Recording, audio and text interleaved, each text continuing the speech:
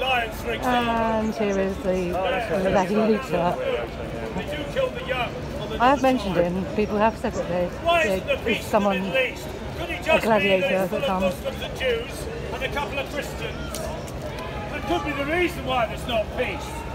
Because as Richard Dawkins said, scratch the bottom line, and they're all fanatics when it comes to it. They're all little Hitlers walking about telling you what you should do. They don't want you to think, they don't want you to reason, they don't want you to understand. They want you to obey, they want you to conform, they want you to be like them. Boring, average and boring. In that kind of order. They cannot understand the complexities of life. They cannot ask why. There are creatures that are able to literally change colour, such as certain flowers and insects, to act as camouflage to avoid being prey. It is humanity that preys on humanity.